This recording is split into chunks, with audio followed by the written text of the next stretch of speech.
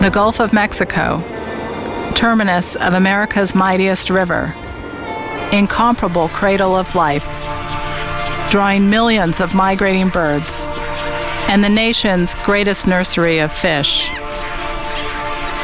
Yet after decades of neglect, the Gulf has come to symbolize loss.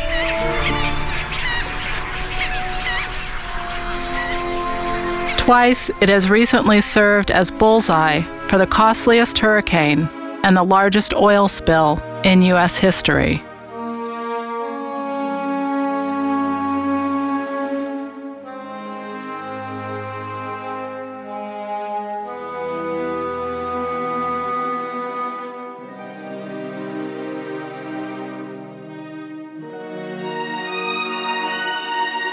Its longer history describes a more insidious decay, its wetlands vanishing by the minute, its waters seasonally rendered dead for lack of oxygen. The insults to the Gulf come from all quarters. Dredges and channels have diverted the mighty and muddy Mississippi away from the wetlands they once nourished. A gauntlet of industries and cities lining the river's banks have discharged their pollutants, destroying the marsh's seafood nurseries, expanding the dead zone to record size. But just as there are many to blame for the demise of America's greatest coastal wetland, so too there are many rescues now underway to reverse it. One in particular comes from an unlikely team of people in an unlikely place.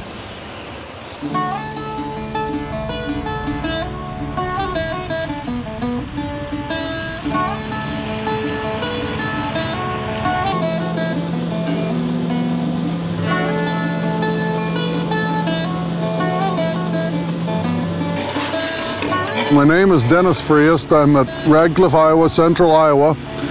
We have a family farm operation. We have about 1,450 acres of row crops, and we farrow to finish about 4,500 pigs a year, and we also finish an additional 5,000 feeder pigs a year. Iowa is blessed with some of the most productive soils in the world. Iowa's farmers produce 23 million acres of row crops, mostly corn and soybeans. Almost every acre is put to use producing food and energy. Some people say, well, what does Iowa have to do with the Gulf of Mexico or the ocean anyway? And we say, well, about 200 million gallons every minute. The Mississippi River has a drainage from 31 states. What happens in Iowa, what happens in Nebraska, in Idaho, in West Virginia, that happens to the ocean. There's an enormous impact. Once covered by tall grass prairie and roamed by millions of bison, the Midwest now is a highly modified landscape of industrial agriculture. This new monoculture of row crops releases great quantities of excess nutrients in the form of nitrogen and phosphorus that now washes from Midwestern soils by way of the Mississippi River to the Gulf of Mexico. Here, these nutrients create immense blooms of algae, whose decaying masses deplete the ocean water of oxygen, every year creating a dead zone the size of Massachusetts, a hypoxic zone that suffocates nearly everything in its path. So we have things that happen right here in Iowa that end up affecting folks thousands of miles away, fishermen trying to fish in the Gulf of Mexico. As we start to figure out how to do a better job, we can lessen that amount of phosphorus that leaves our farms and lessen that amount of nitrogen that leaves our farms. It isn't easy to do as you look at that water wanting to carry those products, but it's something that we can do and been starting to improve, and I think we have some more that we can get done on that. To witness firsthand what it was they were hoping to save, a group of Iowa farmers, led by Secretary of Agriculture Bill Northey, boarded a southbound bus and followed their Mississippi River downstream to its meeting with the Gulf of Mexico. I've been doing this for 20 years, and I don't think I've had Iowa farmers on the boat. I've had just about everybody else, from rock stars to country music singers to Oklahoma tourists, but no Iowa farmers.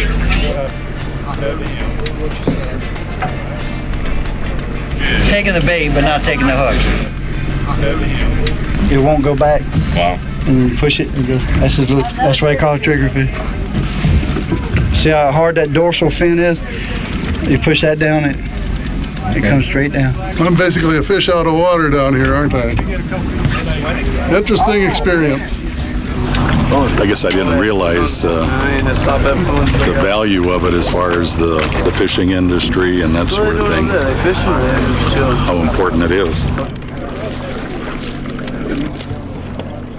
We got folks out here looking at the water that comes originally, in some cases, from way up north, and realizing that we got a part in making sure we can do our part in keeping this water clean. Right, thank you. If someone had asked me a year or so ago if I would be working with the Commissioner of Agriculture for the state of Iowa and taking him out on a boat this past weekend, I would have said no, there's no way that's going to be happening, but it is, and that's a good thing. Okay, so you're holding back here? Yes, sir, right here behind us. Wow, they are. Sandy field. Got them? Rough field to them? Yeah, yeah. It shows that people throughout this country understand that we need to work together to solve problems that extend well beyond the boundaries of our state. The resources that we manage, our fish, our shrimp, they don't know where state lines are. The governors of the 5 states bordering the Gulf of Mexico came to realize that each of their economic futures hinged on the health of the same ecological system. Their agreement to preserve that system became the Gulf of Mexico Alliance. Basically try to move from a system of state-by-state governance of the Gulf of Mexico to one on a more regional basis. And we've extended that partnership up into the watershed of the Mississippi River. And we focused on Iowa first because they were very proactive in their desire to work with us to ultimately reduce nutrient input into the Mississippi River watershed and hopefully reduce or eliminate not only the dead zone that forms every summer off the Texas and Louisiana coast, but also to improve oxygen conditions throughout the Gulf. We're talking about not just doing things differently when you get on your tractor or in your pickup truck in Iowa. We're talking about thinking about things differently. I guess the catalyst that got me going on that was there was money available, funding available in this program that if I reduced my nitrogen 50 pounds the acre and I lost yield, they would reimburse me for the yield that I lost. So I had a no-lose situation. One of the farmers' innovative experiments is aiming to lighten their heavy reliance on fertilizer. The entrepreneurial Dennis Friest was one of the first farmers to take the leap, reducing his fertilizer dose substantially. And we weren't losing any yield. So it was really an eye-opener to say that we are being told by our retailers and industry that we need so much nitrogen to produce a bushel of corn. We're finding out that that was on the high side and that extra pounds we were putting out were actually going to waste and we're ending up in the Gulf of Mexico in the hypoxia zone. Number one, it's about the environment, but number two, it's also about economics. We're not leaching that nutrient away. We use less to get more, and we use less, which makes the bottom line for us a lot better. It leaves dollars in our pockets. Iowa's commitment to reduce their total farmland runoff by 45% will take a larger effort than using less fertilizer. Much of Iowa's rain-fed cropland is engineered to drain water as fast as possible. water invariably laden with nitrogen and phosphorus, and headed for trouble in the Gulf. Those out to stop the flood of farmland runoff into the Mississippi are now building a series of enormous organic filters, otherwise known as wetlands. Right now we're developing what's called nutrient reduction wetlands. We've got about 70 of those on the ground now. And these wetlands are placed below a farming watershed, and that water then sits in these wetlands for a short period of time. Those wetlands reduce the amount of nitrogen in that water. As that water leaves, it has 40 to 70% less nitrogen than it did as it came in.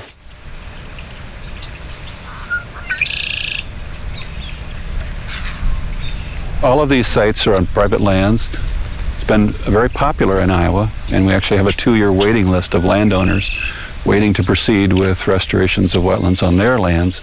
The limitation is the availability of funding, both federal and state funding under the Farm Bill and state funding sources.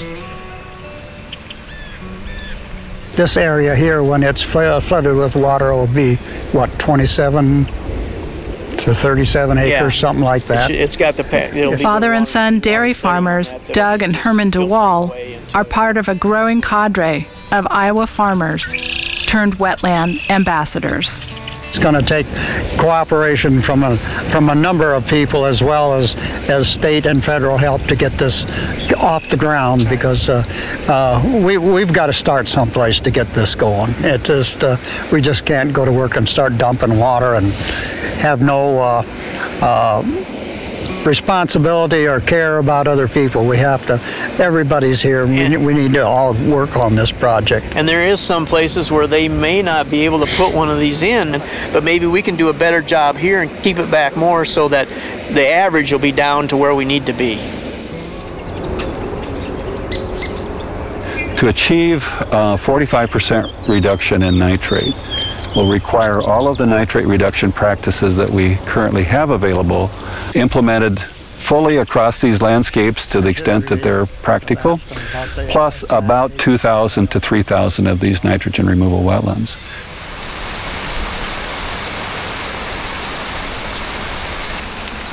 It turns out the farmers' workhorse wetlands are serving far higher purposes than mere water filters. Oh, there they are. That's a pair of trumpeter swans.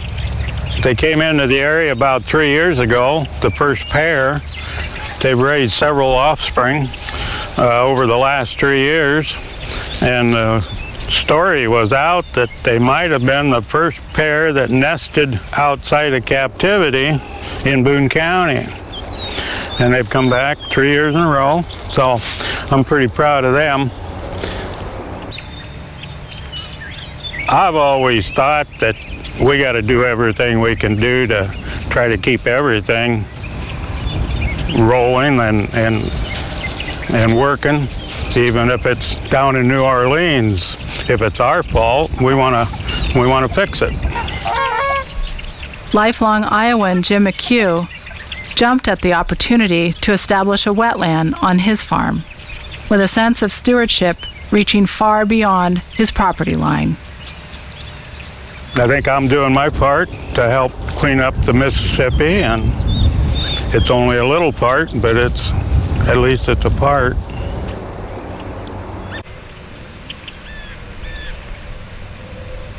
Building on little contributions from lots of people, Iowa's farmland fixes have begun to evolve. From simple engineering solutions for nitrogen to an ecological integration of Iowa's native prairie. And some of the major grasses like Indian grass here. This is another one of the tall grass prairie species that really is responsible for building organic matter that made our Iowa soils ideal for farming. The Iowa waters feeding the Mississippi were once filtered not only by native wetlands, but also by native tallgrass prairie, a natural safeguard since jettisoned by Iowa's new monoculture ecology. So it has become a natural question for landscape ecologist Matt Helmers to ask if tallgrass prairie could once again protect the waters of the Mississippi.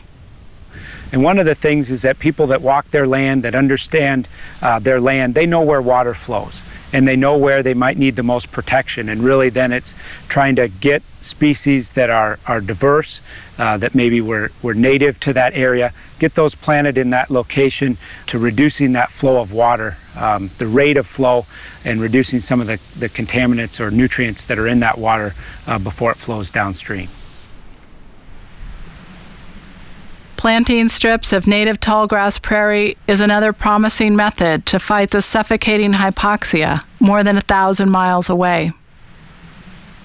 This collaboration between Iowa State University and the U.S. Fish and Wildlife Service shows that these prairie strips provide significant local benefits as well, keeping soil and nutrients on the farm while creating wildlife habitat. If these practices were adopted broadly, imagine the landscape with strips and borders and boundaries that include diverse prairie. And suddenly we have corridors built into the ag landscape for wildlife. We have corridors that prevent water from being polluted unduly. The first test strips of integrating native prairie in between cornfields yielded astonishing results. Prairie strips can provide a level of benefits no one expected. So we saw about a 90 to 95% reduction in that first year in sediment loss, and we saw about a 85 to 90% reduction in total nitrogen and total phosphorus loss with that surface runoff water.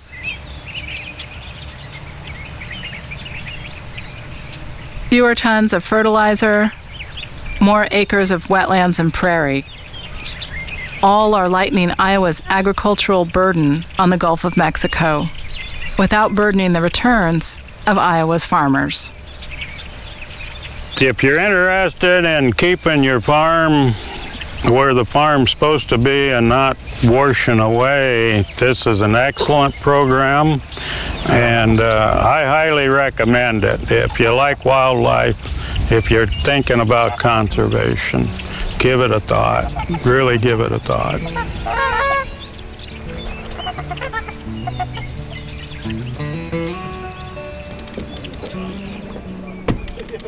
He's a fighter.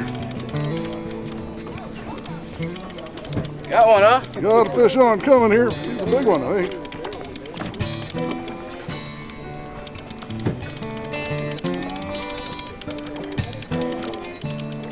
Oh yeah, that's a good size red. And the relationship we've formed with Iowa has engaged some of the other Midwestern states, like Illinois, to come join us. So we're trying to use the model of the Gulf of Mexico Alliance to spread this concept of states working together toward achieving regional goals and objectives. We need a healthy marine environment, and we need resilient coastlines. Increasing water quality, decreasing nutrient introduction, increasing and restoring and improving habitat function, all of those things build toward a healthy marine environment. And they don't need to come at the cost of economic development. The important thing is that the ecosystem retains its resilience, its ability to survive. And that goes also for the people who live along the coasts. We want resilient communities. We want communities that can withstand floods, withstand hurricanes, withstand other threats that may occur and still survive. And so if our human communities, if our animal communities, can be resilient, that's the most important thing. If we can carry out the plans that we have put in place now, we will achieve those goals. And 20, 25 years from now, we'll be able to look back and say, boy, we really did a good thing.